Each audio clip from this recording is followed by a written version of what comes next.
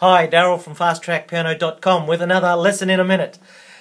Have you been out and seen people play guitars and sing songs, busking somewhere? Well, what are they doing on the guitar?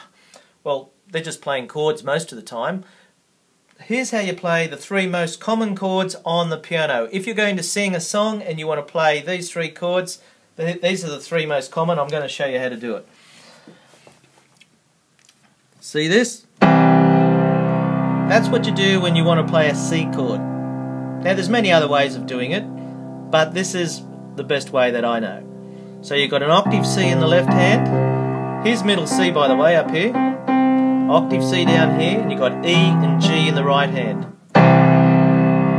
So get that feeling. Your left hand's playing a C octave, and your right hand's got E, G and C.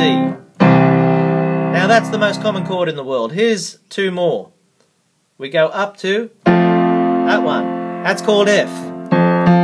F, A, C, F. And go right next door. That's a G. So they're the three most common chords in the world on the piano. If you're going to sing a song, here's a C chord. Here's a G chord. Wrong. F chord. And a G chord. So you can have a bit of fun with that. Jiggle your hands around a bit.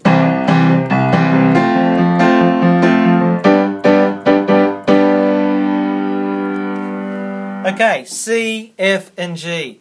That's how you should play the chords if you're going to accompany a singer, or if you want to sing, or you've got some other instrument who's going to play the melody line and you want to play the chords. Well, C, F and G are the ones. Okay, see you next week for another Fast Track Piano lesson. Bye-bye.